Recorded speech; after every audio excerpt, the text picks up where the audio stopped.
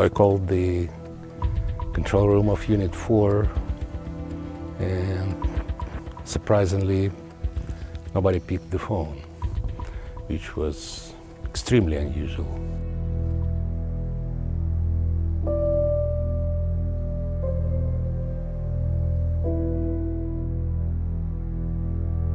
So I called Unit 2 and I asked him, how about Unit 4? Was it shut down or not? He made a several seconds pause, and then he just said, look out of the window.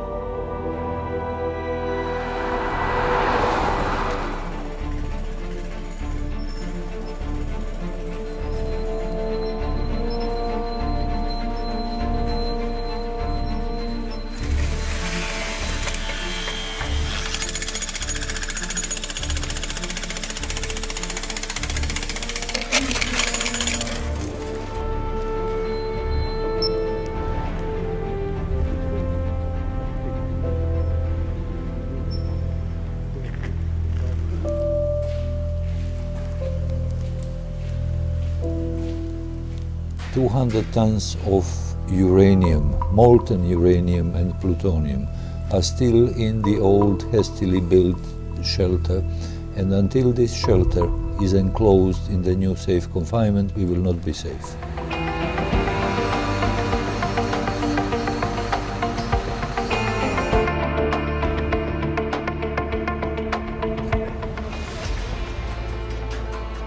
Le top, on y va. Allez, bravo les mecs, c'est parti.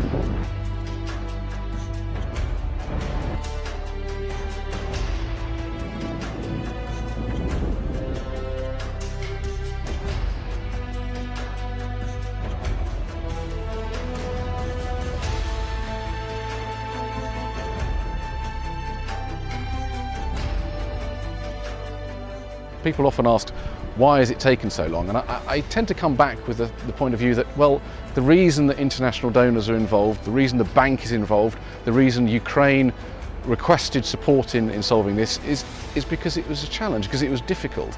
If it was easy, it would have been completed 25 years ago.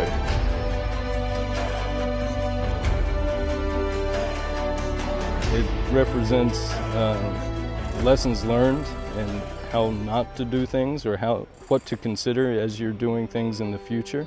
And it also represents an opportunity to do good for the world, you know, to help not just Ukraine and its people, but the people in the surrounding countries as well, because it poses a risk to everyone. I think this is a moment to really reflect about the work of the international community in the nuclear safety area over these past 20 years or so that we have been involved in it. And one has to recognize an incredible level of achievement.